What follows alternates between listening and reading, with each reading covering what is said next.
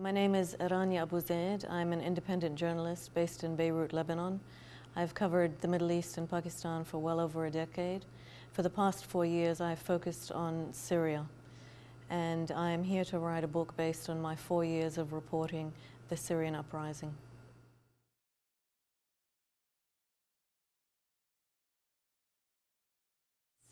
It's physically gorgeous, first of all. It's a beautiful spot to be.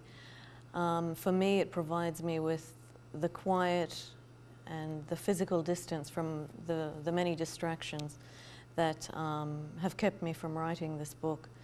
So I'm very grateful to be here.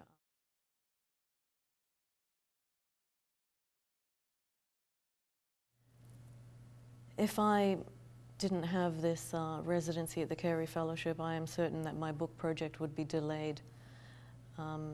This residency has afforded me the time and the space and the opportunity to focus on nothing except the project, and that is a real luxury for me to be able to do that. And I'm certain that I would not have been able to do as much work as I have been able to do in these past few months if it weren't for this residency.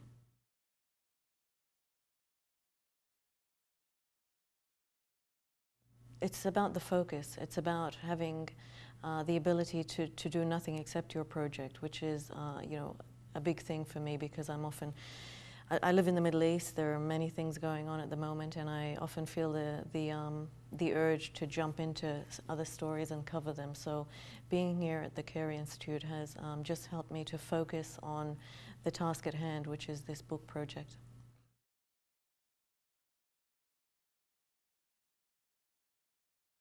No, absolutely. I mean, you know, this is a great opportunity, and there aren't too many places that I know of that focus solely on nonfiction, on long-form nonfiction.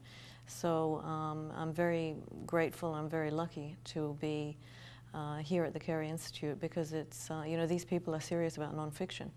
They want you to write. They will give you everything that you need to achieve that goal. They will house you. They will feed you. They will offer you support and mentorship. And all they ask is that you write.